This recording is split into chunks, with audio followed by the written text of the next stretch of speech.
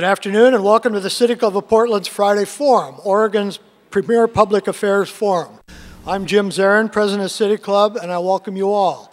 Those of you here at the Governor Hotel, and those of you listening on OPB radio and watching on cable television. We are glad you are with us for our program today, this Friday, the 17th of October, 2008. Now, for our live audience, if any of you have not already turned off your cell phones or other devices that make noise, please do so now. Today's program will feature Jeff Merkley, the Speaker of the Oregon House of Representatives and Democratic candidate for the United States Senate for Oregon.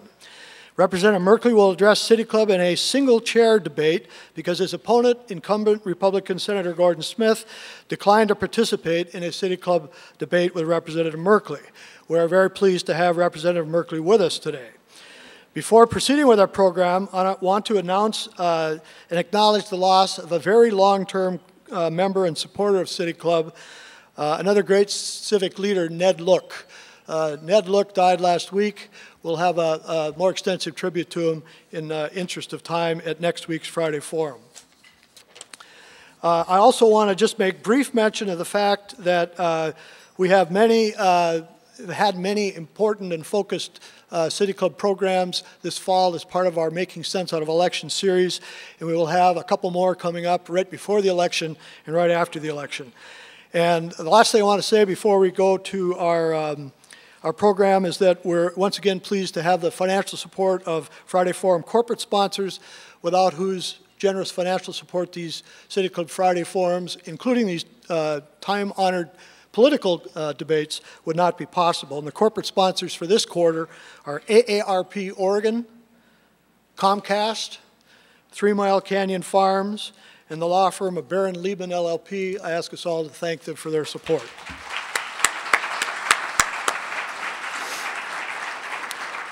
Now, as mentioned, incumbent Senator Gordon Smith declined to be with us today. And although it's not unprecedented, it is exceedingly unusual that a candidate for political office in Oregon would decline a City Club invitation to debate.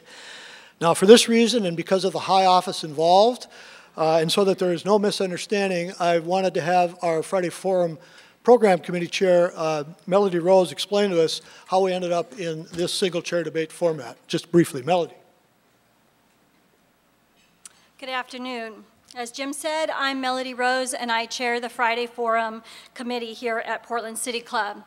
Late last summer, the Friday Forum Committee of the City Club of Portland invited both the Republican incumbent, United States Senator Gordon Smith, and his Democratic challenger, State Representative Jeff Merkley, to debate each other here. We offered the option of multiple dates and flexibility in the format within our long tradition of fair, open, and carefully scripted City Club political candidate debates. While Senator Smith declined the club's invitation, Representative Merkley did accept. Long-standing City Club practice is to honor a candidate debate invitation that is accepted by the candidate. Consistent with that practice, Representative Merkley's acceptance of our invitation entitles him to appear today at a Friday Forum debate with or without his opponent.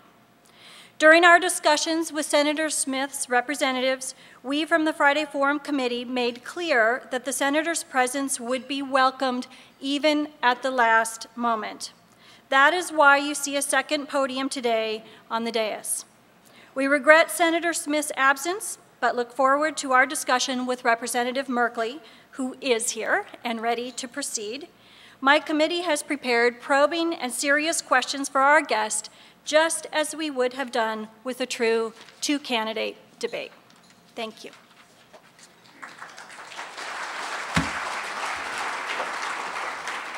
Thank you, Melody. And I would like to move on to introduce the moderator of our debate. Our moderator is a professor of political science at Lewis Clark College, has his PhD from the University of Chicago in political science. His areas of scholarly interest include public opinion, U.S. presidents and the media. Is the author of numerous works, including a forthcoming article about embedded reporters in the 2003 Iraq War and a book on the evolution of presidential polling. He is a resident of Lake Oswego and recently became a political analyst along with Bill Lunch on OPB radio. Self-described political junkie, jazz lover, and mediocre golfer. Please help me welcome today's debate moderator, Dr. Robert Eisinger. And Robert, unlike last time you're here, why don't you come on up here? Thank you.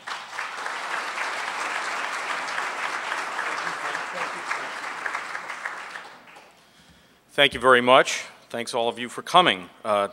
The program says I have 60 seconds to say whatever I want. I'm not going to do that. We're running a little late. Instead, I'm just going to run right into the debate format. This debate will have several sections. First, the candidate will give a 5-minute opening statement. Following that opening statement, the candidate will respond to questions suggested in advance of this meeting by the City Club Friday Forum Committee and myself, though the Friday Forum Committee itself had final say in choosing and editing these questions. The candidate will have 2 minutes to respond to those questions. On occasion, I may ask a follow-up question, and the candidate will again have 2 minutes to respond. The questions will be divided into several categories: questions about foreign policy, questions about domestic policy, and more general questions. These are the only questions that will be asked today. There will be no questions from the floor. We will rely on the judgment of our distinguished panel of City Club members seated here below to decide whether or not the questions have indeed been answered by the candidate.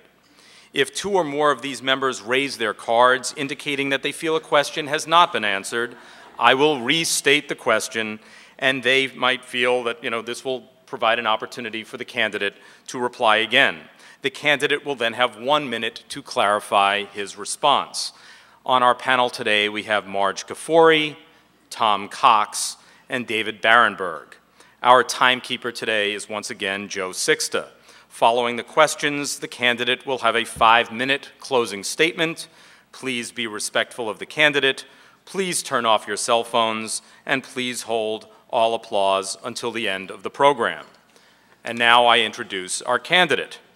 Jeff Merkley earned an undergraduate degree from Stanford University and a master's degree in public policy from the Woodrow Wilson School at Princeton University. He then served as a national security analyst, first in the Pentagon and then in the Congressional Budget Office. After returning to Oregon, Mr. Merkley served as the local executive director for Habitat for Humanity and the Director of Housing Development at Human Solutions, and founded the People's Investment Opportunity Program to help low-income families save money to buy homes, attend colleges, and start businesses. Mr. Merkley also served as president of the World Affairs Council of Oregon, and in 1998, the voters in Portland's House District 47 elected him to the legislature, where he is now serving his 5th term. In 2003, Mr. Merkley was elected by fellow Democratic House members to the position of House Democratic Leader, and in 2006, he became the Speaker of the Oregon House of Representatives. It appears Mr. Merkley has already taken the podium. Thank you, Mr. Merkley.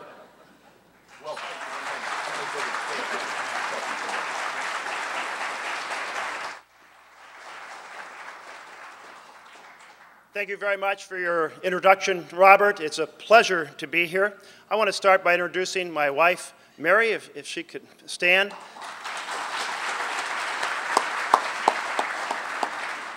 I think you probably all understand that the hardest job in a campaign is to be the spouse of the candidate, so I really appreciate her standing with me in this journey. I want to dive in by telling you that I'm a son of rural Oregon. My dad was a mill worker and a logger, always worked with his hands, but believed passionately in the American vision of opportunity. Indeed, he said to me, "Son, if you go through the doors of that schoolhouse and you study hard, here in America, you can do and be just about anything." And that's really a vision of opportunity in our nation that I believe in. And it's a vision that I seized. And one of the experiences I had was in high school, the chance to be an exchange student in West Africa, in a small town.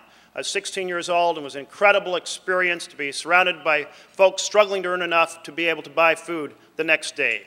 It certainly gave me a profound interest in international affairs, and it gave me a deep appreciation of the opportunities we have here in our nation.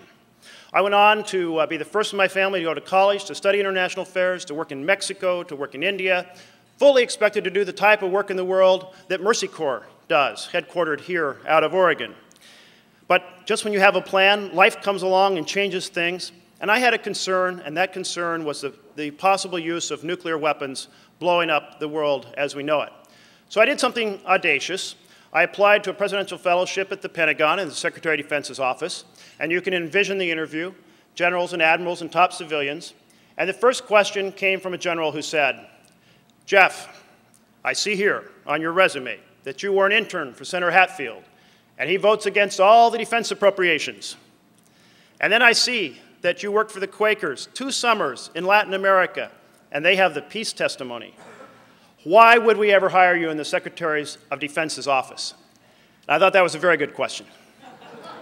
And my response was that national security is so much broader than simply military power. It involves cultural understanding, it involves economic development, it involves diplomacy, and it's important to have people with a broader impression and experience in the world be part of the conversation. And to my surprise, I was hired. I spent 2 years working on issues in the Secretary of Defense's office, and then worked on strategic nuclear policy for Congress during the 1980s, and hopefully contributed something to the conversation about stability in our nation. And wouldn't it be great to have a U.S. Senator with enough background in national security to help distinguish between real threats to national security and manufactured threats to national security? Well, I came back home here to Oregon, and I headed Habitat for Humanity, and I started empowerment programs for low-income families. And then 10 years ago, I ran for the legislature because I believed that our education system was not up to par. In fact, was in worse shape than when I went to school. And how is it after a generation that could be the case? And I served a number of years and became very frustrated. I was frustrated that the Oregon House was paralyzed, and we were making no progress. So I talked to my wife, Mary, and said, "You know, I'd like to resign my paid job and just dive in and try to do something about this," and she backed me up on that. And for 4 years, I worked to create a progressive, pro-education, pro-healthcare majority, and we succeeded. And I became Speaker in 2007, and we had the most productive session in a generation. And we kicked out payday loan sharks, and we invested in education and healthcare, and we established civil rights, and we put Oregon on the forefront of the green energy economy. We did a lot of good, but here's the thing. How far can Oregon go if our nation is off track? And just as the House was paralyzed here in Oregon 5 years ago, so is the U.S. Senate today. And just as I wasn't willing to give up on Oregon 5 years ago, I'm not willing to give up on the United States of America today. We need 2 senators fighting for health care, and 2 fighting for energy, a smart energy policy, and 2 fighting to end this war in Iraq and bring our sons and daughters home, and 2 fighting to create living wage jobs, and certainly 2 who are fighting to restore the integrity of the United States of America at home and abroad. So that's why I'm running for the U.S. Senate, and that's why I'm asking for your support, and I thank you very, very much. We now move to the portion of the program where I ask a few questions. These first questions relate to the subject of foreign policy. The candidate will have 2 minutes to respond to each question. The candidate has not seen these questions in advance. The first question is a multi-part question. Should the United States acknowledge and accept a continuing obligation to Iraq because of the massive destabilization, destruction, and death that our involvement there has caused?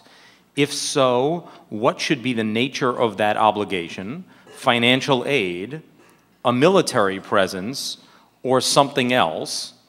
And what, if anything, does Iraq owe us for toppling Saddam Hussein?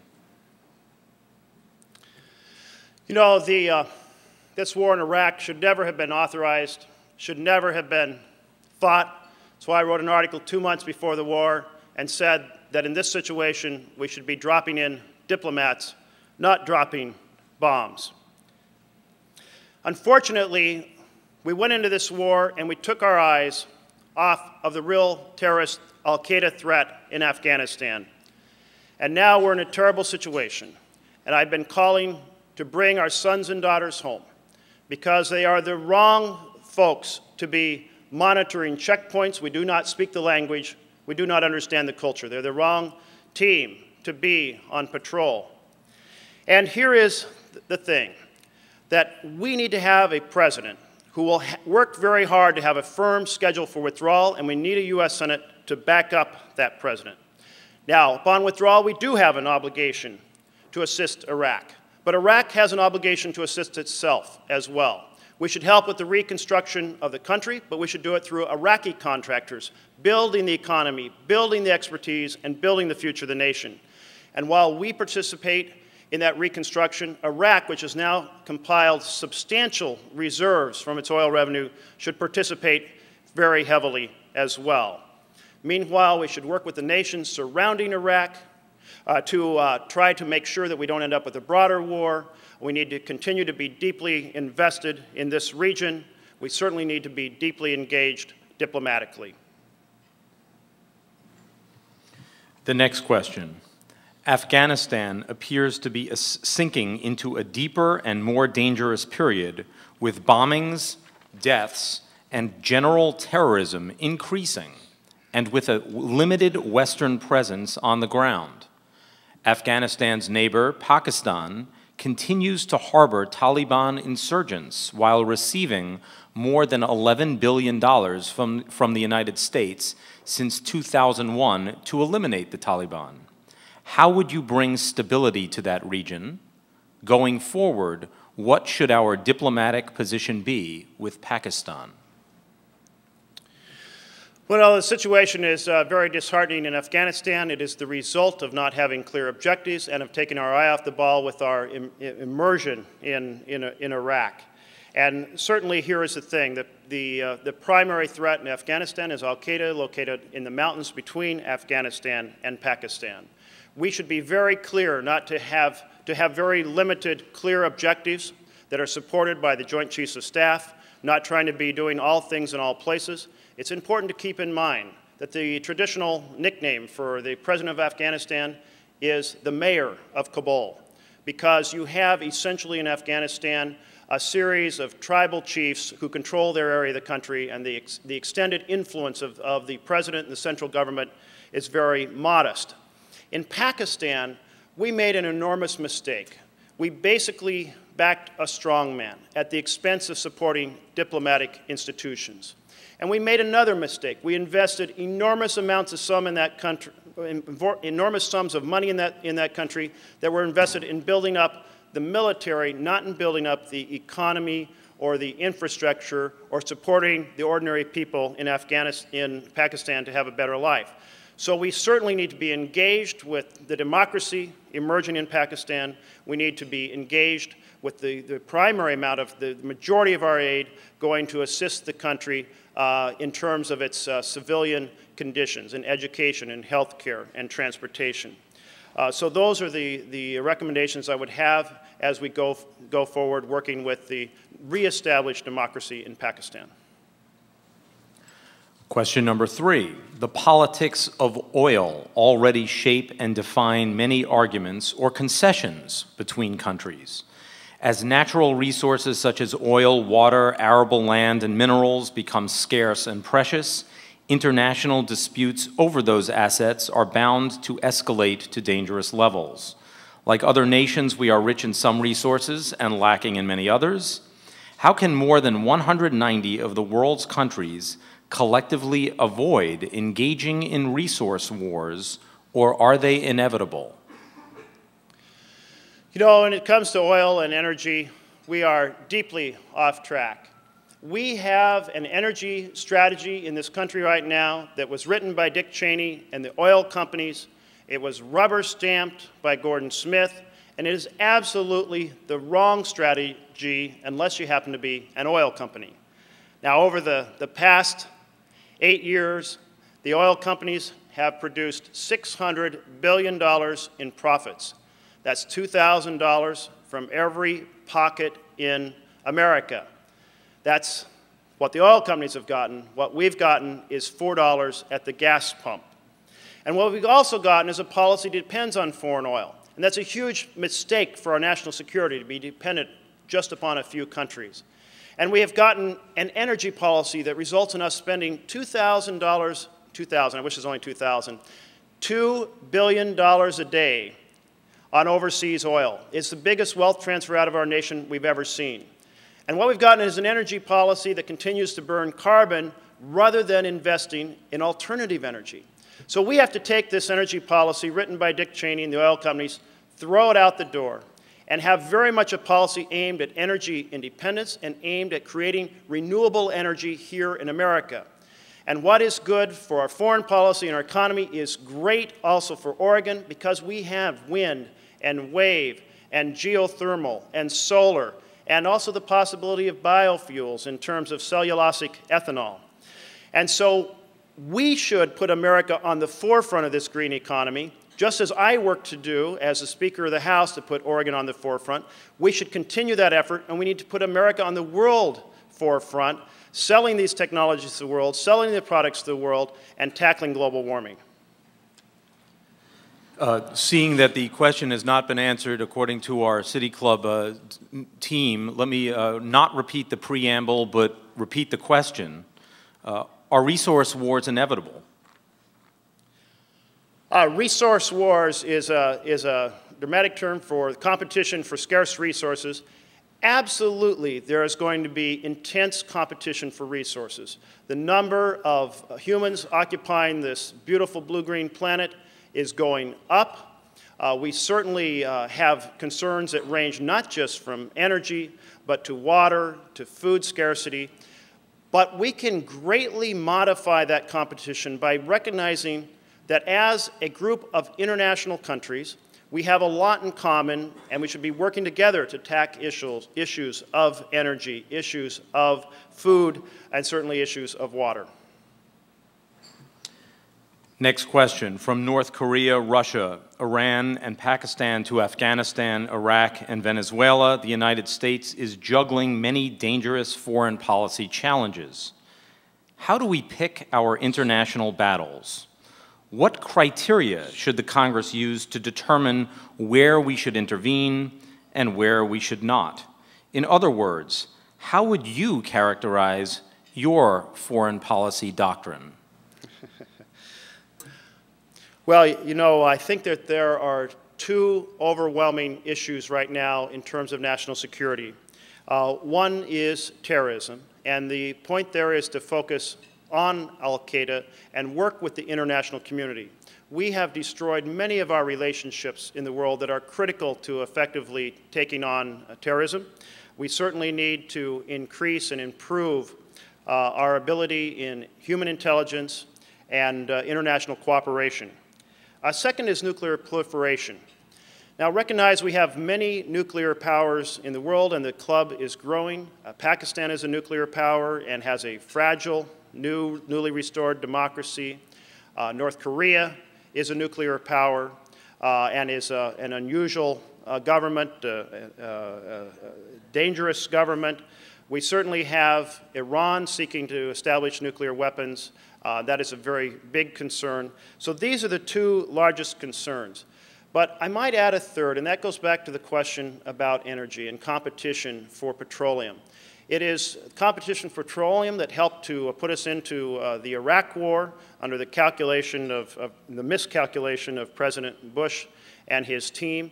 And it also goes to show how energy independence is a key national security objective for our nation.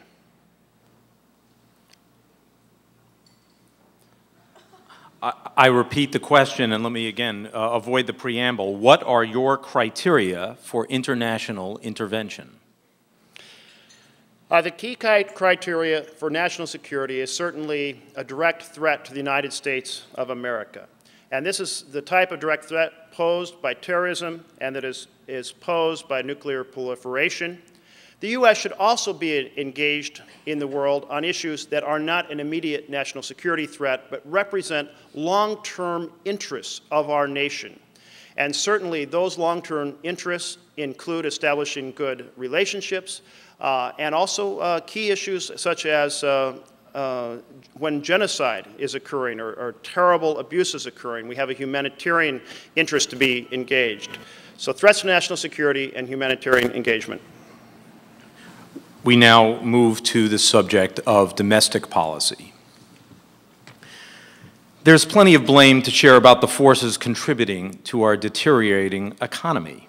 In your opinion, has the $700 billion fix accurately targeted the deep fundamentals of the United States economy, or has it just addressed superficial and obvious excesses without getting at the root of our economic problems? Related to that, would you have voted with Congressman Peter DeFazio against the bailout? The $700 billion bailout was a poorly designed policy that I would have voted against. And let me explain several things. This meltdown on Wall Street begins on Main Street. It begins with a conflict of interest in which mortgage brokers are paid by a lender to help steer a borrower into an expensive loan for the borrower, not in their interest. We have to resolve that conflict of interest and absolutely end any secret steering payments that have led to 2/3 of our families that are in subprime loans would have been eligible for a prime loan that would put a much better financial foundation under the family. These loans were then packaged on Wall Street and then sliced and diced with different features and resold in packages with insurance attached. And this insurance, the credit default swap term is used for that insurance, was basically a bogus market. It was completely unregulated. So to restore confidence, we need to do several things. The first is that we need to end the secret steering payments that create a conflict of interest in retail mortgages. The second is that we need to restore oversight of Wall Street and strengthen the Securities Exchange Commission. The third is we need to absolutely regulate the unregulated market in credit default swaps. And then in addition, we need to take and make sure that there is sufficient oversight of the Treasury Secretary. The Treasury Secretary should not be a one-man force with a $700 billion check. Furthermore, the premise of buying toxic mortgages was ill-conceived. If they're bought at value, they do not strengthen the balance sheets of the institutions. If more than value is paid, then basically we are subsidizing the companies at the expense of the taxpayer. So much better approach to is invest in the institutions through preferred stock. Depending on your point of view, Congress adopted either a rescue plan or a bailout. Either way, what is the tipping point where personal responsibility ends and national obligation begins? How far should Congress go to rescue people and corporations for their own reckless and selfish financial decisions? You know, what we need to understand is that many citizens are ready to take responsibility. For example, I got a call from a friend who said, Jeff, you know what? 2 years ago, I went to a mortgage broker. He suggested to me that I take this mortgage. Later turned out it's a subprime mortgage that's going up in expense enormously after 2 years. I'm going to pay a lot more in interest, and the fact is I'm probably going to lose my house and be starting over.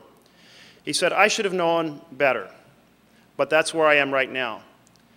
Well, perhaps he should have known better, but what he did not understand, and most families did not understand, is that the mortgage brokers themselves were being paid by the lender to steer their clients into these bad loans. So there is an institutional responsibility that we allowed this conflict of interest to exist. And so I think the tipping point is at two levels. The first is when you have a liquidity crisis threatening the markets, prompt and significant intervention is merited. And certainly that is the point that we are at right now. The question is what form of intervention? And I've advocated for direct intervention with the institutions. But in addition, I think we need to reform the problems that led to this. And there should be a way to facilitate those who are in subprime mortgages, who are steered into those mortgages, who would be able to make payments on a regular 30-year prime mortgage to be able to get such a stabilizing mortgage as a replacement. The family is stronger, the financial institution is stronger, and we'll go forward together with a much better economy. A quick follow-up on that, and that is, given your previous answer where you would have voted against it, your criteria suggests promptness, but having voted, saying you would vote against it, promptness now is delayed. Could you explain the potential paradox of the need for prompt action, recognizing that Congress might not adopt what one person might wish? You bet. This package was not about promptness because it involves having to hire consultants who have to assess all of the details of the toxic mortgages. You have to set up conflict of interest rules, and indeed the administration itself said it would take probably close to 2 months before it bought a single toxic mortgage. Furthermore, there's absolutely no reason that a few sentences couldn't have been added to this bill to end those secret steering payments. That would have not delayed this bill one moment. There is no reason that a page couldn't have been added to this bill to restore oversight of Wall Street. It would not have delayed the bill one moment. And so indeed, in this case, there was not a contest between promptness and doing the bill right. And in fact, what we ended up with the wrong bill that probably took too long to put forward. Our next question. Any politician entering the murky, dangerous, and divisive debate on how to provide health care to America's citizens does so at his or her peril. Some solutions are damned as, quote, socialized medicine, unquote, while others are dismissed as a sellout to the private sector. If you could craft the perfect health care program for our country's citizens, what would it look like, and how would you pay for it? You know, my top healthcare advisor is my wife, Mary, who is a nurse. And I think that it's so important to have legislators, to have senators who turn to those on the front line of medicine to be able to talk about the issues that we face. Not to have senators who turn to insurance companies and drug companies and ask the question, how can I make you more money? I want to know how we can have better health care for our families. And if I was to craft the best plan right now, it would consist of the following. It would start with Senator Wyden's Healthy Americans Act, which fills and use it to fill in between those who don't have health care currently, providing an affordable, portable, comprehensive plan equal to what members of Congress have. But then I would say we must become more cost effective. And that means we need to invest in prevention. And we need to invest in disease management. We need to invest in clinics that are on the front line of health care, because study after study shows we get so much more out of those clinics. We would have a statewide nursing line in every state, like we had in the Children's Initiative. So every parent could call up and say, here's what's going on with my child or my partner or my family member, and should I get them in to the hospital or get them into a doctor, and where? How do I get them in to the front door of the health care clinic? And we should adopt Governor Kitzhaber's ideas about evidence-based practices, because we're spending 18% of our GDP on health care, more than any nation in the world. 10% is spent in Europe. Less is spent in Canada. So we're spending plenty, but we're not spending it smartly. So that is the plan that I would lay out and fight for as a U.S. Senator. Your support subsidies for cellulosic ethanol, which is made from non-food high cellulose products like switchgrass or wood. Traditional corn-based ethanol requires 29% more fossil energy to produce than it yields. Cellulosic ethanol might need 50% more energy to make than it delivers. In other words, both corn-based and cellulose-based ethanol products could take significantly more energy to make than they deliver. Why should the United States government continue to subsidize heavily these products when they essentially constitute a net energy loss? You know, we need to discriminate between different types of ethanol. Let's start with corn-based ethanol. Corn-based ethanol is an absolute loser. It uses more energy to make it than it produces. It raises the cost of food. It's resulting in the destruction of additional acreage of forests and jungles to produce food. It's a mistake in every direction. Now, cellulosic ethanol has a much more promising future because, unlike with corn, the product is already being grown in our woods. The question is there a cost-effective way to make ethanol out of this fiber? And the challenge is that the walls of the plant cell trap the sugars. And right now, and the reason for your question, is that we are using heat and pressure to try to break those cell walls and get at the sugar. But there is a lot of research going on in the United States trying to find alternative ways, trying to use enzymes to get through those cell walls. And this is why we should be investing heavily in the research and development end of cellulosic ethanol. Because if we can find a cheap way to get through the cell wall, now we have an incredible product. As some have put it, Oregon's forests could not only be thinned to create more jobs and better fire conditions, but they could become a feedstock, making Oregon the Middle East of cellulosic ethanol. We now move to questions about more general policies. The Department of Homeland Security, created by the George Bush administration, has become one of the larger agencies in the federal government system.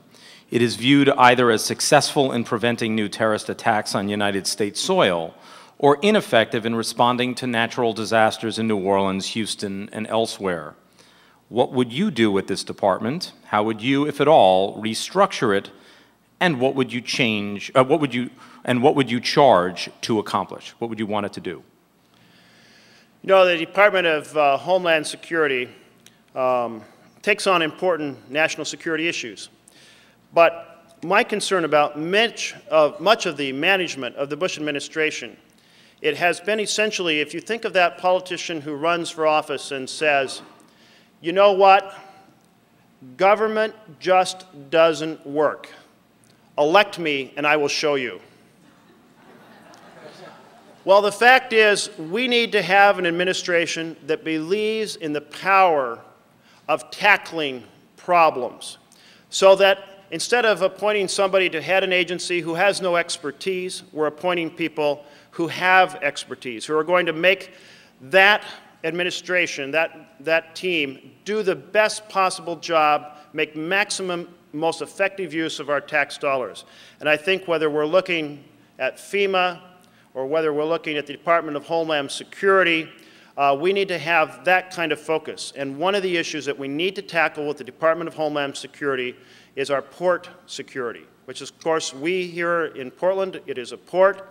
We have ports all over this country, and yet we are way behind in monitoring the cargo traffic that comes in that could be a significant risk. And we have to re-ask the question, what would you do with the Department of Homeland Security? What would you do, if at all, to restructure it? And what would you charge it to accomplish? I would restructure the Department of Homeland Security to tackle the issue of port security and to tackle real issues of challenges, terrorist challenges to the United States of America. If the United States and the rest of the world sink into a serious economic depression, what policies and actions will you advocate to restore a sound worldwide economic picture and to rebuild confidence in the fundamentals of the world's economic system? You know, there's a significant risk of our international economy taking a further downturn, and it's a result of the deregulation of the Bush administration that has been so passionately supported by Gordon Smith. We deregulated the mortgages to the great harm of our citizens, and we deregulated Wall Street to the complete damaging of our international financial institutions. What we need to do if we sink into a recession, and even if we sink further, we need to take and put this nation back on track economically. First, we need to end the subsidies that ship our jobs overseas. Gordon Smith and I differ on this. He supports tax giveaways that subsidize the construction and operation of foreign factories. That's shooting ourselves in the foot. It makes no sense. In fact, it's an insult that our tax funds are used in this manner. We need to end that because we need to create living wage jobs here, which brings me to the green economy and the need for us to invest in being on the forefront of solar and wind and wave and geothermal, to be doing research on cellulosic ethanol so we can create jobs and technology here in America rather than shipping $2 billion a day overseas. The third thing we need to do is to close the tax giveaways to the wealthiest Americans and the most powerful special interests. Those giveaways bankrupted our nation, turned a surplus at the Clinton administration into an immediate deficit of the Bush administration, and we've doubled our debt in the last 8 years, and that is simply wrong. And then we need to invest in the infrastructure of this nation, because that is so much more effective than any other type of stimulus. It creates regular jobs and creates an infrastructure that will serve this nation well into the next generation. I'll re-ask the question, if the United States and the rest of the world were sink into a serious economic depression, what policies and actions would you advocate to restore a sound worldwide economic picture? Those policies include the following. The first is that we end the tax giveaways that have bankrupted our Treasury. The second is that we invest in the reconstruction of our infrastructure. The third is we put the United States on the forefront of green energy economy. And the fourth is we end the tax giveaways that are shipping our jobs overseas. Next question. The current administration's economic policy appears to have been built on a belief that cutting taxes might pump more money into the economy. You seem to have embraced that philosophy by calling on more tax reductions for the middle class. Aren't you simply promoting more tax cuts without explaining how you would pay for them? Well, actually, I've explained very clearly how I'm paying for them, so the answer is no. We're going to pay for those tax cuts for the middle class by ending the giveaways to the most powerful special interests and the richest Americans.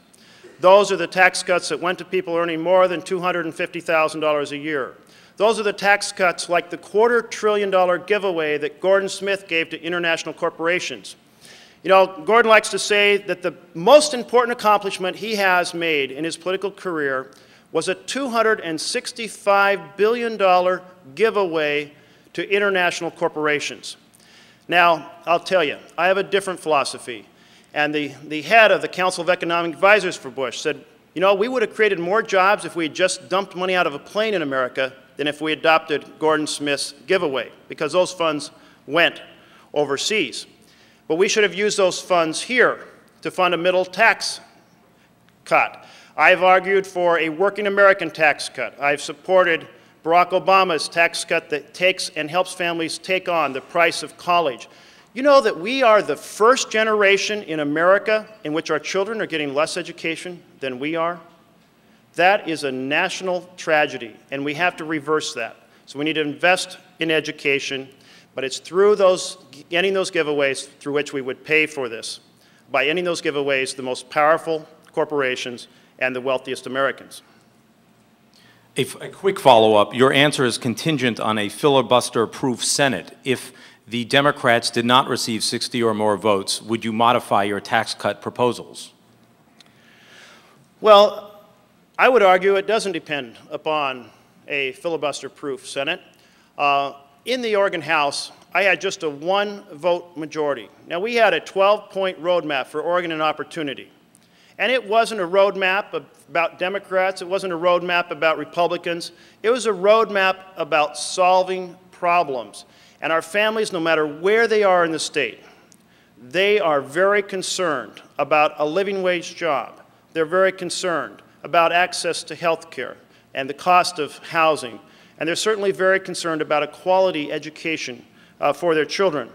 And so I cultivated a problem-solving mentality. And I reached out to bring the minority in, to bring the Republicans into the conversation. In fact, I did something that I don't think has been done anywhere else in the country as far as we can find, and that is I created teamwork bills. If 2 Democrats and 2 Republicans were the chief sponsors of a bill, that bill was given an automatic public hearing, which is a very, very positive way to bring people together. And we need that same mentality in the U.S. Senate. And now the last question before the closing statement. The last question. In the second presidential debate, both candidates were asked to name specifically what sacrifices they would ask of the American people. Both candidates spoke about sacrifice in general terms, but did not specify how citizens help. If you were elected, what specific sacrifices would you ask for? You know, I'm reminded of one of the things that we face as a nation right now, which is this enormous, enormous $10 trillion debt. And when we went to to war in Iraq, the President didn't come out and say, help us fund this, buy savings bonds. He came out and said, please spend more and keep this economy afloat. The result is today that we have a debt of consumer and governmental debt that is 3.5 times our gross domestic product. It's like a family earning $60,000 a year that takes out $210,000 on credit cards. That's why we were so close to the financial cliff when the meltdown on Wall Street occurred. And so I would certainly say to the American people, and I would encourage our President to say this, that this is a time in which we need to recognize that we have floated this economy on consumer debt for far too long, and we need to end our debt in which we are borrowing from Saudi Arabia and China and creating a debt that must be repaid by our children. And I would encourage families to restore the ethic of buying family savings bonds. And I would encourage our government to say, absolutely, we are going to cut back on key programs. And key programs that Smith has advocated for, the giveaways, the most powerful, and to the richest Americans. I'm going to say, you know what, we need fair taxation, and those who are best off among us, those earning more than $250,000, are going to now have to pay their fair share of taxes, as they did during the Clinton administration before President Bush came in.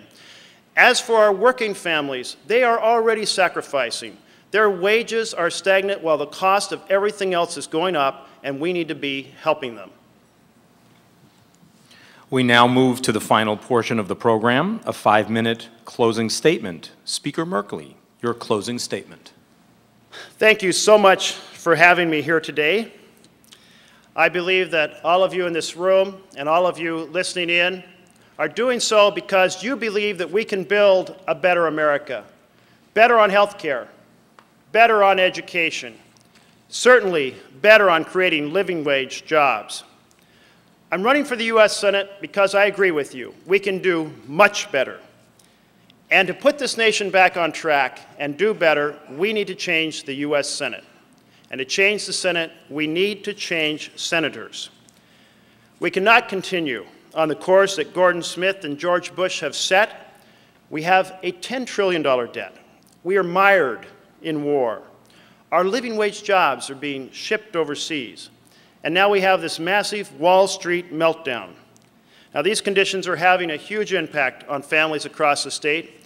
And on my 100-town tour for change, I've heard from families in every corner of Oregon. My very first stop in Myrtle Creek, a woman talked to me about how the cost of prescription drugs was busting her modest monthly budget. As I mentioned, I had a childhood friend who talked to me about the subprime mortgage impacting his family. And I had 3 men from Freightliner, Michael Wood and Bill McWhirt and Morris Price, who said, Jeff, our jobs, our living wage jobs have just been shipped to Mexico, and we're not sure how we're going to have a foundation for our family without a living wage job and good benefits. And citizens everywhere are now worried about their declining pensions or their declining IRAs and wondering if this meltdown that's coming is going to take away their jobs. We need a senator who will fight for our working families, who will partner with Ron Wyden. And Senator Smith is not that senator. He has voted with George Bush 90% of the time, and he has backed every mistaken initiative of the Bush administration. And now he says he should not be held accountable for his support for these failed policies. He also is not a senator who's there fighting for working families. Now, 12 years ago when he was running, he said, you know what, I'm going to fight for the minimum wage. But he didn't. He voted against the minimum wage 10 times. He said 12 years ago that he'd fight to create jobs for our families. He has presided over the biggest shipment of living wage jobs, and he has supported the policies that ship those jobs overseas. And he has said that the biggest accomplishment was his $265 billion giveaway, such a giveaway to international corporations. One company, Pfizer, got $11 billion. And I simply ask the question, wouldn't that $250 billion have been better invested in health care, in education, in recreating the infrastructure of this nation to support a quality of life for our working families? We need a senator who will fight for working families in every part of the state. whether there is a D after their name or an R after their name, whether they live in a small town on the coast or in Central Oregon or Eastern Oregon or Southern Oregon or in the Valley, wherever they are, they're concerned about the same core issues: a living wage job, a quality education for their children, affordable health care, and affordable housing. I want to close with a story about my children, Brendan and Jonathan. They were learning to play basketball a few years ago in the front driveway, and we'd lowered down the hoop so Brendan could get the ball up and in. And they were playing horse, where if you miss, it's the other child's turn to pick a shot and shoot. And so Jonathan missed, and it was Bryn's turn, and she was about 7 years old, and she shot, and she missed, but instead of giving the ball back to Jonathan, she grabbed the ball and she said, "That was a mess up. It doesn't count." And then Jonathan, nice older brother, let her shoot again. She shot again. She missed a second time, and she grabbed the ball and said, "That was a mess up. It doesn't count." And with a little less patience, Jonathan let her shoot a third time, and she shot a third time. She missed again, and she said, "That was a mess up. It doesn't count." But this time, Jonathan did not give her the ball back. He turned to her with all the wisdom of 2 additional years on this planet and said, "Bryn, it works like this. You only get so many mess-ups, and then it's someone else's turn." That is why it is no longer going to be George Bush in office. And that is why it is time to retire Gordon Smith from office. It is our turn, your turn, for us to put this nation back on track to make it work for working Americans again. Thank you.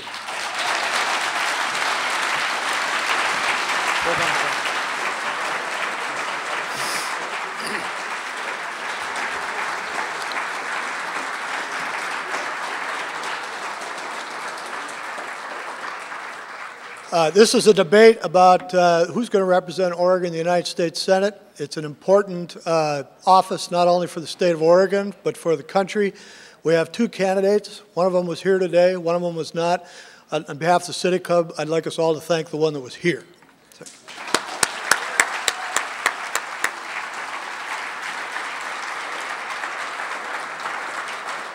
And without commenting on the merits of his responses, I would like to comment on the questions. I'm just glad that I didn't have to, the questions were amazing. I trust you all agree.